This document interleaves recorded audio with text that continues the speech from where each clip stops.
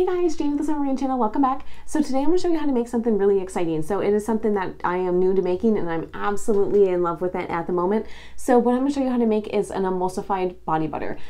Typically a body butter doesn't contain any water, but this one I add just a dollop of water in there and I add some stuff to create an emulsion, and you get kind of like all of the benefits of a body butter without the greasy heaviness that typically comes with a body butter.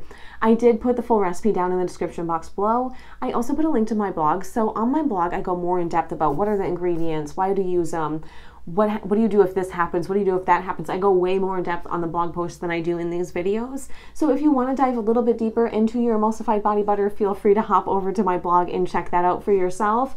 Without further ado, let's go ahead and learn how to make this whipped body butter. And I just kind of want to show you the consistency of it because I feel like even though I'm going to show you in the video, I just cannot get over like the consistency of this body butter. So it is way thicker like than a lotion would be, and it is also way thicker than like what a cream would be. It is honestly the consistency of body butter. Like if you do a design in here, it's gonna hold the shape. I am way too amazed with this right now.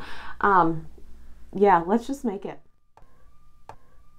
Put your container on it and push the tare button. This is gonna give you all zeros while your container is on the scale. And what you're going to do is go ahead and measure out each ingredient. So when you're making your own skincare, you want to make sure that you always use a scale.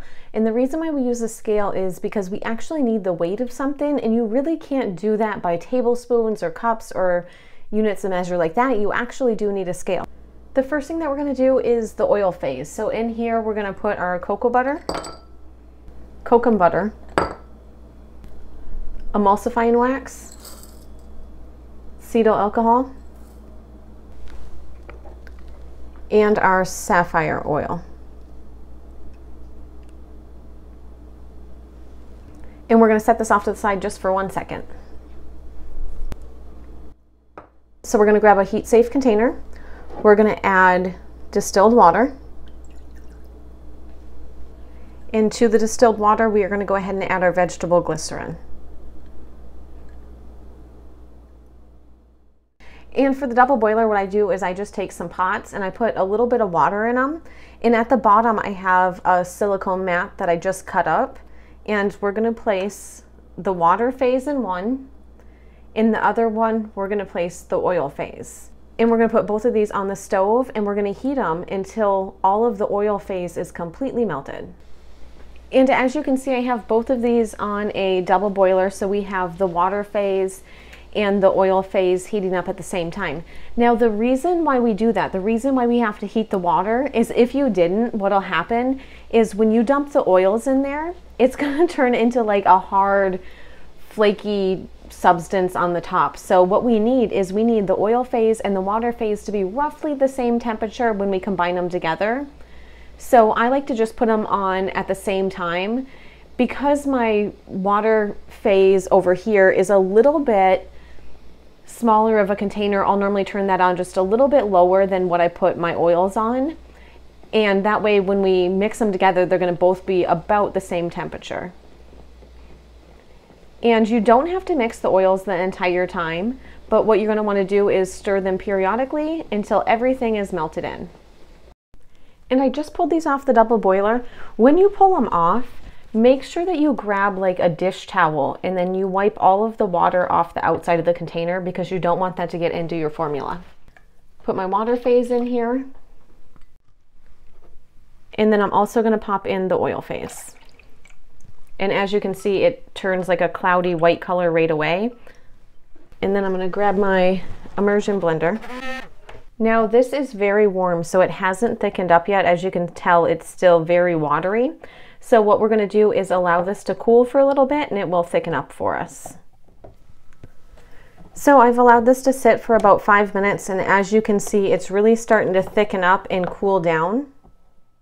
So to this, I'm going to go ahead and add our fragrance oil. Now I'm using Nirvana fragrance oil, but you can use any one that you'd like. And at the same time, I'm going to add our preservative. Now with this body butter, you do need a preservative because it contains water. So anytime you have a recipe that contains water, you have to make sure that you have a preservative in there. Otherwise, you're going to grow some pretty nasty junk in there really quick.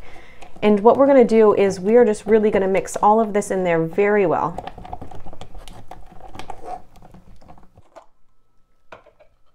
And we'll go ahead and put it into our container.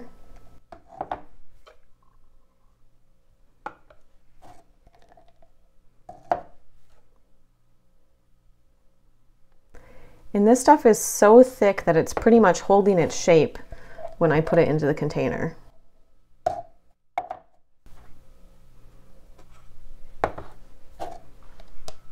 I really hope you enjoyed the video. I hope you enjoyed making and using your body butter as much as I did. I think this is really going to be a game changer for me come summertime because I love body butters. I am absolutely in love with them. But what I don't love is the fact that in the summertime they melt, so I can really only use them in the dead of winter. And I don't always love maybe the greasiness that they leave behind. Like the only time that I'm going to use a body butter is right after I get out of the shower. That's because it's going to hold in the water that's already on my skin. The cool thing about this is I can go ahead and put it on any time, and it's way heavier than a lotion, but it doesn't feel super greasy. So I am super excited.